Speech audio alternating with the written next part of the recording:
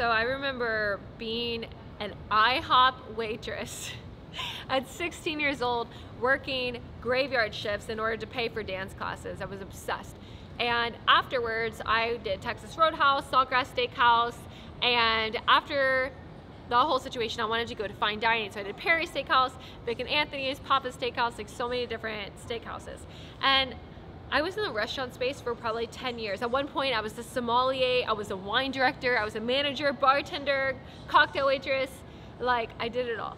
And it's so beautiful because that whole experience gave me the opportunity to learn how to talk and deal with different types of people. And I really, really, truly believe that it helped me be who I am today, because when I got the first opportunity to work in sales, I was told that I would have to quit my job, quit my business, which I was personal training at the time, and quit school, which had a 4.0 in biochem molecular pre-med. And I did it all because I wanted an opportunity to have a different life. Like I wanted somebody to believe in me, somebody to have the ability to believe in me that I could do more. I knew that I was capable of more, but I didn't have an open path to do so. That's why I believe sales are so powerful. Sales is your ability to have keys to your freedom. If you're a waitress right now or you're a bartender right now, like, you literally could have a different life.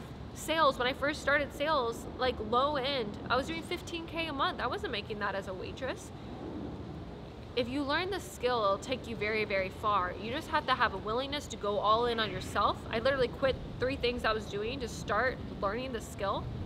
Are you willing to go all in on you? It's gonna be scary, but the outcome and what's possible for you is so much more than you being in fear of leaving what you're in now.